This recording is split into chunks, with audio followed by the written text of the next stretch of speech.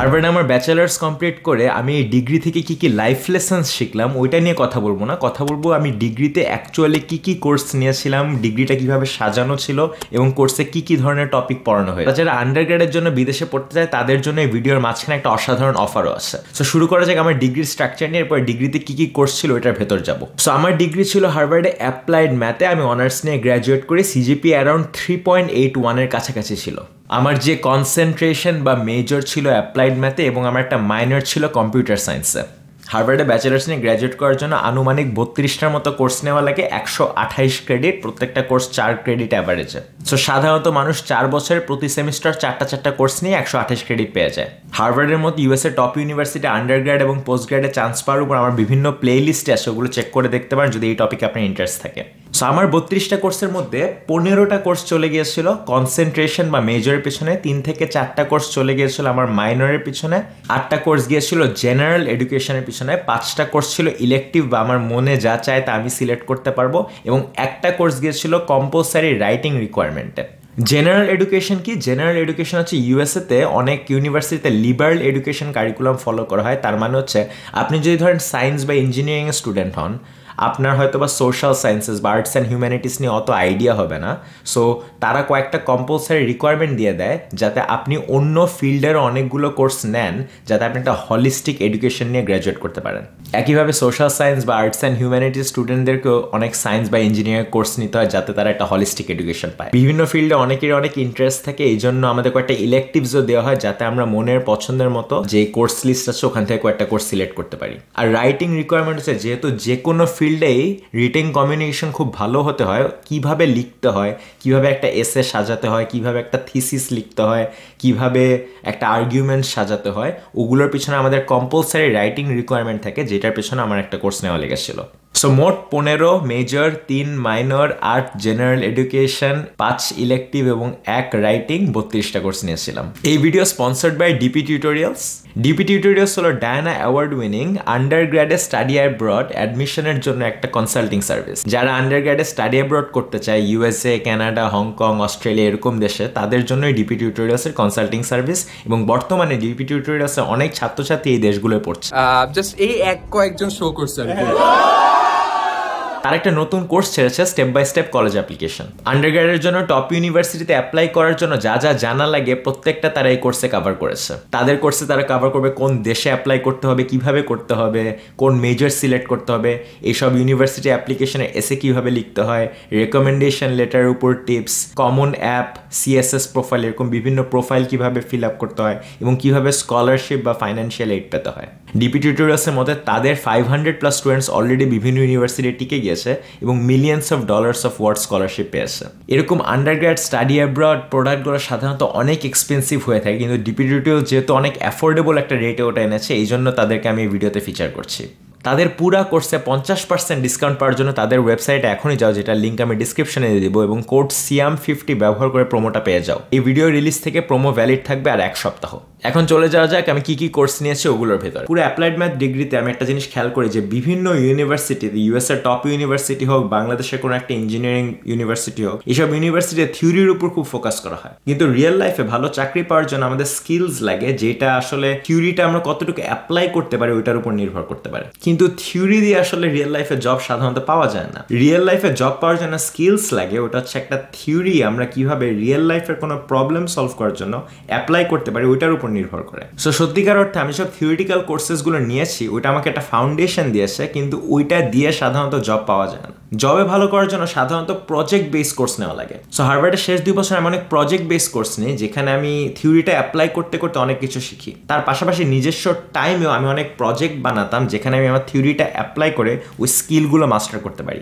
আমার গিটহাবে এরকম অনেকগুলো প্রজেক্ট আপনি দেখতে পারবেন। সো আপনি যদি আপনার ইউনিভার্সিটি এডুকেশন নিয়ে ফ্রাস্ট্রেটেড থাকেন যে আমি কেবল থিওরি শিখছি এবং আমার কোনো স্কিলস হচ্ছে না, নিজস্ব টাইমে আপনার বের করে নিতে হবে কয়েকটা অপরচুনিটি যেখানে আপনি যা শিখেছেন তা অ্যাপ্লাই করে আপনি অনেক প্রজেক্ট বানাতে পারবেন। প্রজেক্ট বানাতে বানাতে দেখবেন অনেকগুলো প্রবলেম আপনি সলভ করতে পারছেন না বা সলভ করার মতো নলেজ নেই, তখন গুগল ব্যবহার করে, স্ট্যাক ওভারফ্লো ব্যবহার করে, ইউটিউবে গিয়ে ওটা শিখে শিখে সাধারণত স্কিলস মাস্টার করা হয় এবং এটা সকল ইউনিভার্সিটি সকল ডিগ্রি স্টুডেন্টের জন্য অ্যাপ্লিকেবল। হার্ভার্ডেও আমার অনেক সময় মনে হচ্ছে আমি কিছু শিখছি না, এটা কারণ হচ্ছে থিওরি দিয়ে সাধারণত জব পাওয়া যায় না, যদিও থিওরিটিক্যাল মাস্টারি খুবই জরুরি টপ লেভেল জবসের জন্য। সো যখনই মনে হবেন যে আপনি আপনার ডিগ্রি থেকে কিছু শিখছেন না, আপনার নিজস্ব উদ্যোগে নিজস্ব সময়ে প্রজেক্ট নেওয়া লাগবে হাতে, ইন্টার্নশিপ করার অপরচুনিটি খুঁজে বের করা লাগবে যাতে আপনি ওই থিওরিটা অ্যাপ্লাই করে কিছু বানাতে পারেন এবং স্কিলসগুলো মাস্টার করতে পারেন। ম্যাথ, কম্পিউটার সায়েন্স এগুলোর জন্য সাধারণত প্রোগ্রামিং ল্যাঙ্গুয়েজেস হয়ে থাকে, কর্পোরেটের জন্য সাধারণত এক্সেল, পাওয়ার পয়েন্ট হয়ে থাকে। শুরু করা যাক আমার অ্যাপ্লাইড ম্যাথের 15টা কোর্স নিয়ে। অ্যাপ্লাইড ম্যাথের 15টা কোর্সকে 3 ভাগে ভাগ করেছিল, 4টা ফাউন্ডেশন কোর্স, 6টা ব্রেথ কোর্স এবং 5টা অ্যাপ্লিকেশন কোর্স। আপনি খেয়াল করে দেখবেন আমার অ্যাপ্লাইড ম্যাথ ডিগ্রির কোর্সগুলোর সাথে বাংলাদেশের সকল স্টেম ডিগ্রির কোর্সগুলোর টপিকের অনেক মিল আছে। পুরা বিশ্ব জুড়ে কোনো একটা সাবজেক্টের ব্যাচেলার্স ডিগ্রি টপিকগুলো সাধারণত একই হয়ে থাকে। ফাউন্ডেশনের প্রথম কোর্স ছিল math 1A, introduction to calculus, যেখানে function, theorem, chain rule, hospitals rule, Newton's method, তারপর ফান্ডামেন্টাল ভ্যালু থিওরাম, এসব বিভিন্ন টপিক পড়ানো হয়েছিল। এরকম অনেক টপিক আমি এইচএসসির ক্যালকুলাসেও পড়েছি, কিন্তু যেই লেভেলের ডেপথ, যে লেভেলের প্রবলেম সলভিং রিকোয়ার্ড হয় ওটা অনেক অ্যাডভান্স লেগেছিল হার্ভার্ডে, এই জন্য এই টপিকটা আমার আবার পড়া লেগেছে। ফাউন্ডেশনের দ্বিতীয় কোর্স ম্যাথ 1Bও ক্যালকুলাস নিয়েছিল, ওইখানে কভার করেছিল integration, power series, differential equation, Taylor series, এরকম বিভিন্ন টপিক। ফাউন্ডেশনের তৃতীয় কোর্স ছিল ম্যাথ 21, ওইটা আরও advance calculus, specially multi variable ক্যালকুলাসের উপর ফোকাস করেছিল, যেটা ইঞ্জিনিয়ারিং এবং অ্যাপ্লাইড ম্যাথের খুবই ক্রুশিয়াল একটা টপিক। ভেক্টর জিওমেট্রি, ডাবল এবং ট্রিপল ইন্টিগ্রালস, গ্রিন এবং স্টোক থিওরাম, এরকম বিভিন্ন জিনিস পড়ানো হয়েছিল। ইঞ্জিনিয়ারিং স্টুডেন্ট সবাই সাধারণত এগুলো শিখে থাকে। অ্যাপ্লাইড ম্যাথ এবং ইঞ্জিনিয়ারিং প্রচুর টপিক ওভারল্যাপ ছিল। ফাউন্ডেশনের 4 নম্বর কোর্স ছিল লিনিয়ার অ্যালজেব্রা, ম্যাথ 21B। ওখানে পড়ানো হয়েছিল eigen value, eigen vector, অর্থোগোনালিটি, Fourier series, system of linear equation, এগুলো। এইচএসসিতে অনেক ম্যাট্রিক্স ম্যাথ করতে হতো, যেটা কেন করতাম কিছুই বুঝতাম না, এবং এই কোর্সে আমি বুঝতে পেরেছি যে ম্যাট্রিক্স সাধারণত একটা সিস্টেম অফ ইকুয়েশন এক্সপ্লেন করে থাকে এবং অপটিমাইজেশন থেকে শুরু করে বিভিন্ন real life math problems matrix দিয়ে সলভ করা যায়। ফাউন্ডেশনের 4টা কোর্সের পর 6টা ব্রেথ কোর্স নিতে হয়েছিল, যেটা আমাদের ম্যাথের বিভিন্ন স্কিল সেট ভালো করে থাকে। ব্রেথ কোর্সের মধ্যে একটা ছিল CS50 বা ইন্ট্রোডাকশন টু কম্পিউটার সায়েন্স, যেটা এডেক্স তারপর হার্ভার্ড এক্সে ফ্রিতে অনলাইনে করা যায়। ওখানে array, algorithm, data structures, loops, এসবের মতো বিভিন্ন ফাউন্ডেশনাল কম্পিউটার সায়েন্স টপিক শেখানো হয়েছিল। এই কোর্সটা আমার এতই ভালো লেগেছিল যে CS50 আমি টিচিং ফেলো হয়ে যায় এবং পরবর্তী সেমিস্টারে এই কোর্সটা আমি শিখিয়েছিলাম স্টুডেন্টদেরকে।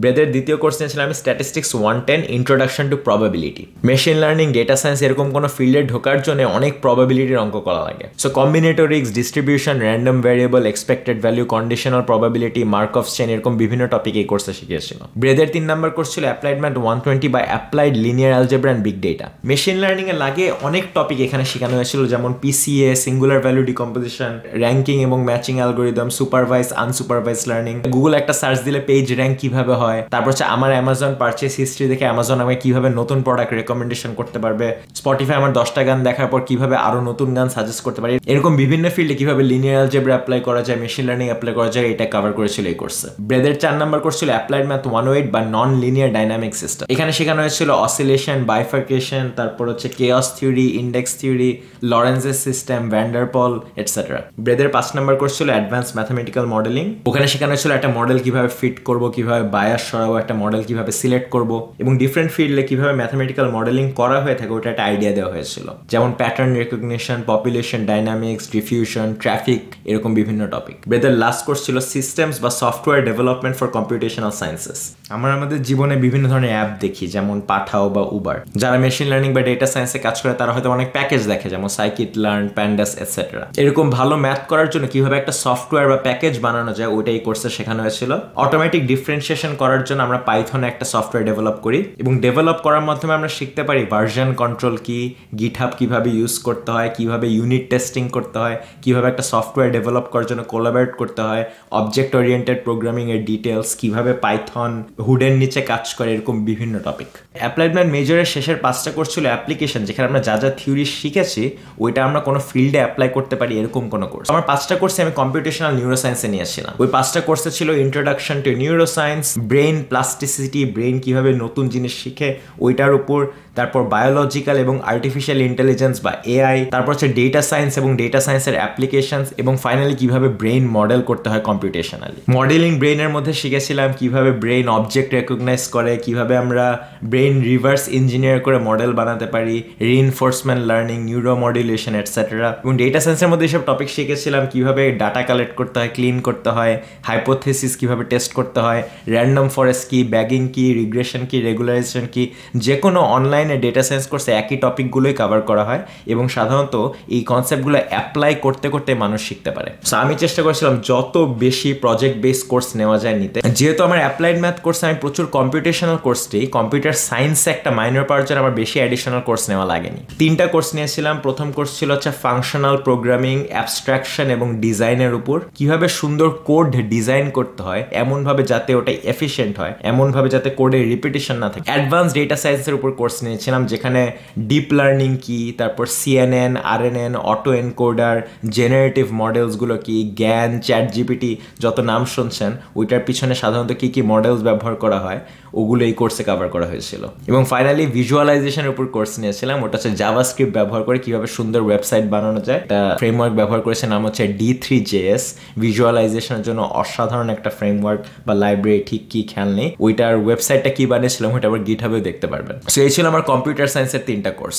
রাইটিং এর উপর একটা কোর্স নিয়েছিলাম। ইলেকটিভ হচ্ছে আমার মন মতো কোর্স এবং 5টা নিয়েছিলাম। বাংলাদেশের সরকারি বিশ্ববিদ্যালয়গুলো সাধারণত ইলেকটিভস গুলো আপনার জন্য সিলেক্ট করা থাকে আপনার ডিগ্রি অনুযায়ী, এবং অনেক প্রাইভেট ইউনিভার্সিটি দেখি নিজস্ব চয়েস থাকে ওই কোর্সগুলো নেওয়ার জন্য। আমার ইলেকটিভস গুলো ছিল হচ্ছে ডেটা অ্যানালাইসিস ইন আর।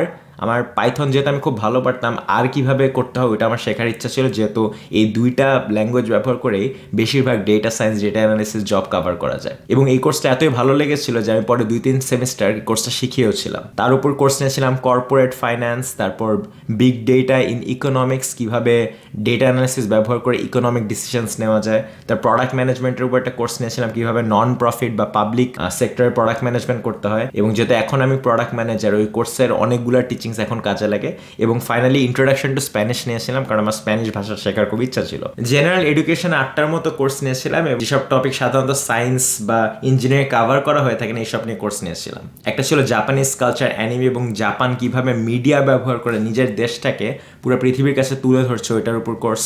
আমাদের মেমোরি কিভাবে কাজ করে ওইটার উপর একটা কোর্স নিয়েছিলাম। আমাদের সার্কেডিয়ান রিদম বা ঘুম আমাদের জীবন এবং শরীরকে কিভাবে নিয়ন্ত্রণ করে ওইটার উপর কোর্স নিয়েছিলাম। এই জন্য আমার শিক্ষামূলক ভিডিওতে আমি অনেক সময় ঘুম নিয়ে অনেক কথা বলে থাকি, ওইটার অনেক কিছু এই কোর্সে শেখা। আরেকটা মজার কোর্স নিয়েছিলাম বর্তমান পৃথিবীতে বিভিন্ন দেশে বিভিন্ন কালচারে কিভাবে ডিফারেন্ট মুসলিম সোসাইটিস আছে, তাদের কাছে সিমিলারিটিস কি, তাদের কাছে ডিফারেন্সেস কি, ওটা কিরকম, ওইটার উপর একটা কোর্স। তারপর গ্লোবালাইজেশনের ফলে পুরো পৃথিবীর পলিটিক্স এবং ইকোনমিক্স কিভাবে রিলেটেড ওইটার উপর একটা কোর্স নিয়েছিলাম। একটা কোর্স নিয়েছিলাম সোশ্যাল চেঞ্জ কিভাবে বিভিন্ন দেশে এসেছে। আপনি যদি অ্যারাব স্প্রিংসের রেভলিউশনের গুলোর দিকে তাকান বা বিভিন্ন কান্ট্রিজে সোশ্যাল চেঞ্জগুলো হয়, বড় বড় মুভমেন্টগুলো হয়, ওগুলোর মধ্যে কমন সিস্টেমটা কি, কিভাবে ওগুলো সাকসেসফুল হয়েছিল ওইটার উপর একটা অ্যানালাইসিস।